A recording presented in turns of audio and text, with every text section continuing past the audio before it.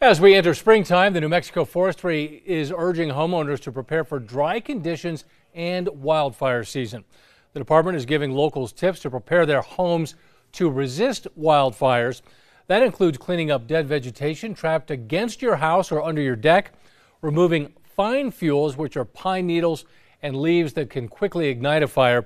Another tip is to replace mulch from around the base of your home with non-flammable material like gravel or river rock.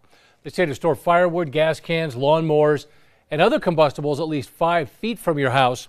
The official handbook called Living with Fire, a guide for the homeowner, is available on our website.